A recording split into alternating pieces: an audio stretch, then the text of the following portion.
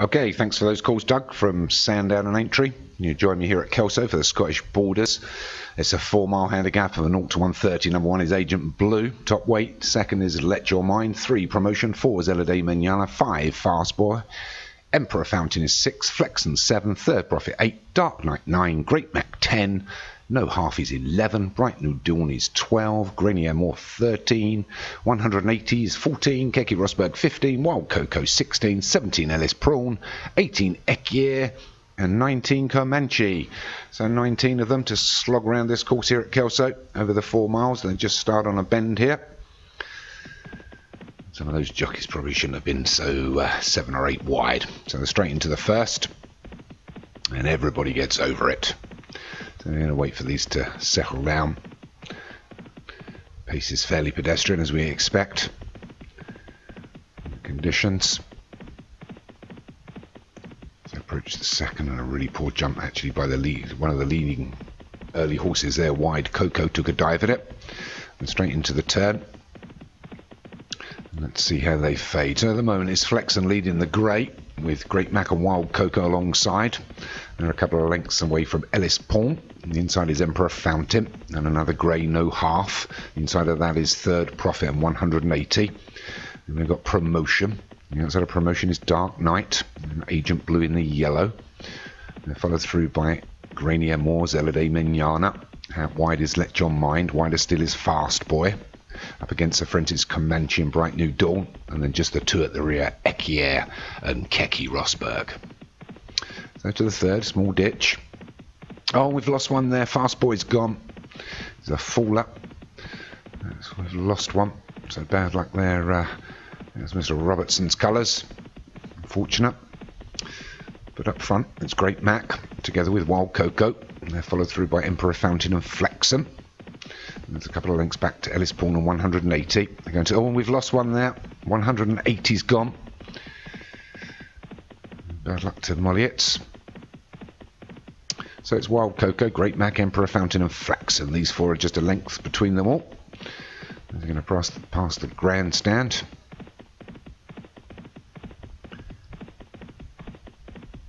And there's the winning post. There are a couple of lengths ahead of the first of the chasing packs, which is being led at the moment by Third Prophet. And we've got Ellis Paul in there, Promotion, No Half, Dark Knight, and Agent Blue. And there are a further couple of lengths back to Bright New Dawn, Let Your Mind, Grenier Moore, Comanche, Ekier, Zelade Manana, and Keki Rosberg. As they went through the 5th, everybody got over it well. Quite tight this turn here. They go along the back straight. It's still Emperor Fountain and Wild Coco. They're leading now as Great Mac and Flexen have dropped back into the chasing pack. So it's Emperor Fountain and Wild Coco. Leads them into the 6. It's a plain one. Everybody gets over it. Reasonable jumps from everybody. Well, they're fairly well strung out now. We've only had 6 fences. A long way to go. Just under the 2.5 miles, and it's Wild Coco, Great Mac and Emperor Fountain and Flexen the Grey. They all take that. The one that didn't jump it at all well was Emperor Fountain through the top, but we're being led by Mr. Clutterbuck horse, Great Mac from Wild Coco and Flexen.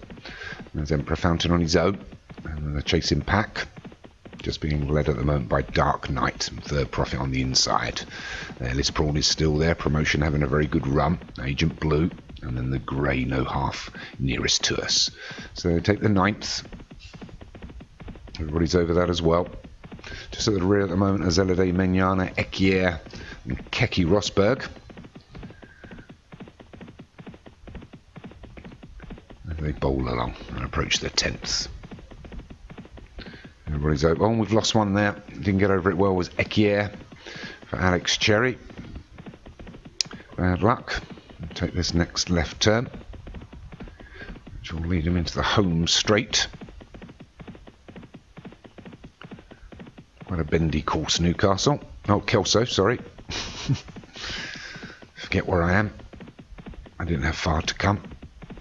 From Newcastle to Kelso, just across the borders. And funny enough, for the Scottish Borders National. So up front it's Great Mac and Wild Coco, been there since the beginning. Then we've got Flexen and Emperor Fountain. They're a couple of lengths from Third Prophet. We take the 11th, another small ditch. Everybody pings over it. We'll approach the furlong pole there, which will be next time round. This will be the final run into the, that'll be the last next time round, the 12th, which they're all over it. Although the rear Zella de Meñana's not having much fun, and I'd imagine that may well, the jockey might well pull that one up shortly. But it's still Great Mac, Wild Coco, Emperor Fountain and Flexen. These four have flip-flopped most of the way. There's the winning post. And we've got a circuit to go. It's Great Mac still. Happily bowling along, leading them. They've tightened up a little bit here. And we've lost Ekier. Ekier's been pulled up.